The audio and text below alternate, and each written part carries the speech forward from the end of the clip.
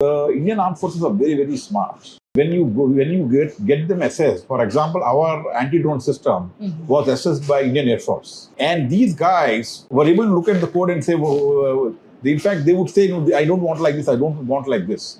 So they are very competent team actually monitoring what we were doing. And when you're developing the product, the armed forces has full access to your R&D, your production, everything. So there is capability in the armed forces to detect this indigenous technology capable company. So when they identify them, there should be some way of stickering them, because this company needs to be actually preserved. Like you say heritage monument and all that. This company needs to be preserved. The technocrats, they are really top class. This can become a global company. If they identify and they say, okay, let us try to push them. So I think that is the way that this encouragement can happen. So my point is, the armed forces have the technical capability to assess and say, this is the IDDM company and the other is just they're a Chinese assembler or just box pushers.